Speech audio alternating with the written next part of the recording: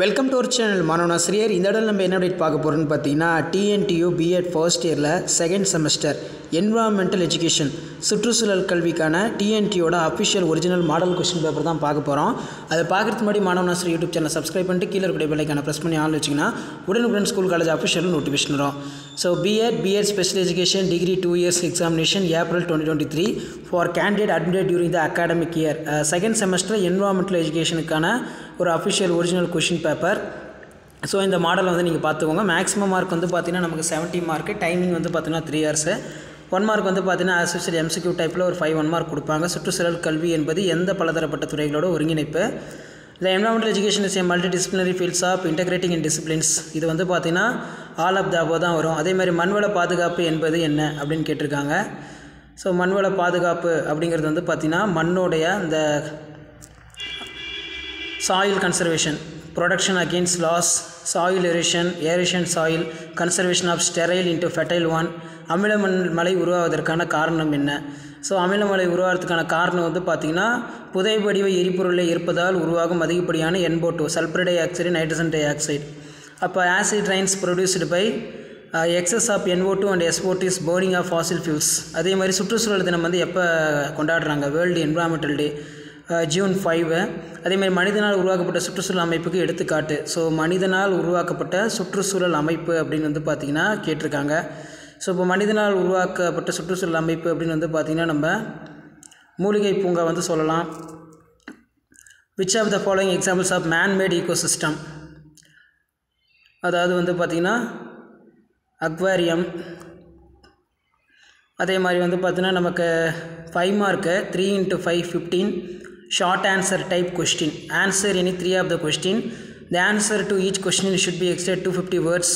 இது வந்து பார்த்தீங்கன்னா 2.5 பேஜுக்கு வந்து எழுதணும். Each question careers 5 marks. சுற்றுச்சூழல் கல்வியோட நோக்கங்களில் எழுத சொல்லியிருக்காங்க. Right the objectives of environmental education. கனிம வளங்களை பற்றி சுருக்கமாக விளக்குக. Brief explain the mineral resource. சுற்றுப்புற சீர்கேடு என்பதன் பொருள் மற்றும் அதன் வகைகளை விவரி. Define the meaning for type of environmental degradation. சுற்றுச்சூழலை பாதுகாப்பதில் சுழல் நெறியின் தேவை யாது? What is need for environmental ethics and environmental conservation. அதே மாதிரி பார்த்திங்கன்னா நமக்கு சுற்றுச்சூழல் கல்வியினை வளர்ப்பதில் UNEPயின் பங்கினை எழுதுக. Right the role of UNEP is promoting in environmental education. அடுத்து பார்த்தீங்கன்னா which of the following examples of man-made ecosystem. So இது வந்து அந்த 1 mark கொஷின் தான். ஸோ இதில் இருக்கக்கூடிய கொஷின்ஸ்லாம் வந்து பார்த்தீங்கன்னா எதுவுமே ஸ்கிப் பண்ணாதீங்க. எல்லாம் TNTEUட official model question paper original. இதில் சுற்றுச்சூழலோட கல்வியோட நோக்கம் அடிக்கடி கேட்கக்கூடிய ஒரு முக்கியமான 5 mark கொஸ்டின். ரொம்ப மோஸ்ட் இம்பார்ட்டண்ட் இது. இதை நல்லா படித்து எழுதி பார்த்துக்கோங்க. இது ரொம்ப இம்பார்ட்டண்ட். ஸோ அதிலே வந்து பார்த்தீங்கன்னா நமக்கு கனிம வளங்கள் பற்றி சுருக்கமாக எழுதுக. இதுவும் முக்கியம். மினரல் ரிசோர்ஸ்னு சொல்லி உங்களுக்கு கொஷின் வந்து கேட்கலாம். மினரல் ரிசோர்ஸும் வந்து பார்த்தீங்கன்னா நல்லா பார்த்துக்கோங்க.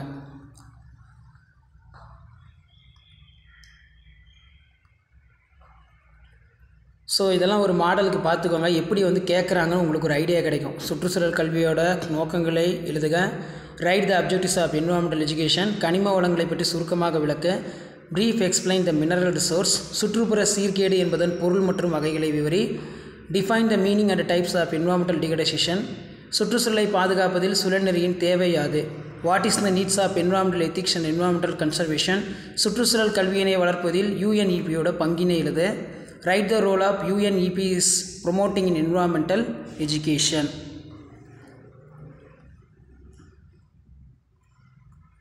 ஸோ அடுத்து வந்து பார்த்தீங்கன்னா நம்ம 10 mark வந்து பார்க்கலாம். ஸோ 10 mark பொறுத்த வரைக்கும் 5 × 10 50.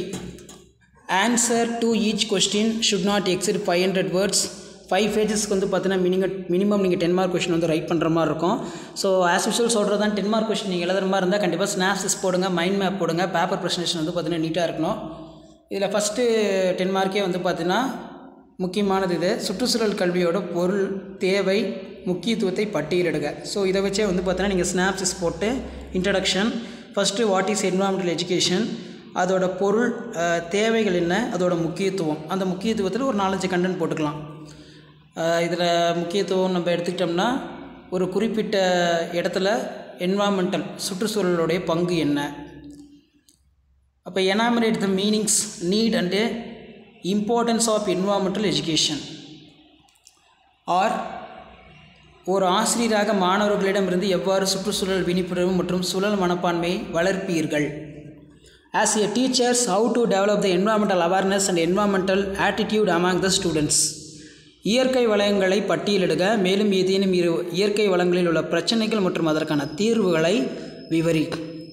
List out the natural resource and discuss any two natural resource in problem and solutions. அடுத்து பார்த்தீங்கன்னா காடுகள் அழித்தல் மற்றும் மண் அரிப்பு ஆகியவற்றை தடுப்பதற்கான வழிமுறைகளை விளக்குக. What are the preventive measures to taken in for soil erosion and deforestation? அபாயம் மற்றும் பேரிடர் மேலாண்மையின் பொருள் மற்றும் முக்கியத்துவத்தை எழுதுக. அபாயம் மற்றும் பேரிடர் மேலாண்மையோட பொருள் மற்றும் முக்கியத்துவத்தை எழுதுக. Write the meaning and importance of hazards and disaster management. Or இதில் பின்வரும் மாசுபாடு மற்றும் அவற்றை தடுக்கும் வழிமுறைகளை விவரி. அணு மாசுபாடு, திடக்கழிவு மாசுபாடு, அதிலே வந்து பார்த்தீங்கன்னா brief explain the following pollution it is a prevention. இதில் பார்த்தீங்கன்னா நியூக்ளியர் பொல்யூஷன் கேட்டிருக்காங்க. அதே மாதிரி வந்து பார்த்தீங்கன்னா சாலிட் வேஸ்ட் பொல்யூஷன்.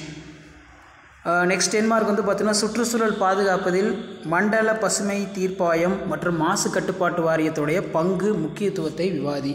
ஸோ இந்த 10 மார்க் கொஷினை கண்டிப்பாக எதிர்பார்க்கலாம். இதை நல்லா படித்து எழுதி பார்த்துக்கோங்க, ரொம்ப ரொம்ப இம்பார்ட்டன்ட் இது.